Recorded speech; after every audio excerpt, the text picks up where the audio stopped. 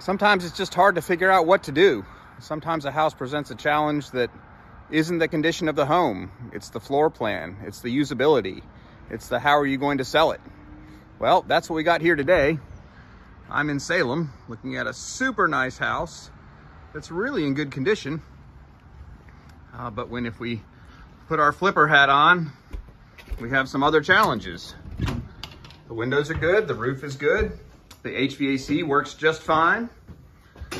But if you look at this house, you walk in and you've got 4 rooms in immediate succession right down this shotgun style hallway. There are only 2 natural bedrooms in the house. They have a closet, they're an 8-foot ceiling and a window.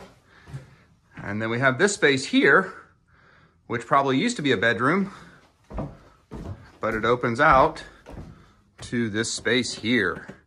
So we've got to make sure that we maximize access and usability for this awesome bonus room out here.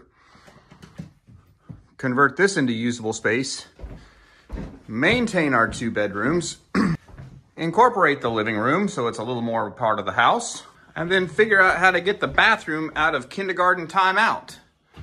It's all the way over here in the corner. This tub's got to go. But these are the projects that are fun. I don't have to worry about designing a kitchen, buying cabinets, doing plumbing, making sure the electrical's updated. All that's done for me. I just got to figure out what to do with the floor plan. Any ideas? Give me a call. This is Mac Douglas with Quick Fix Real Estate.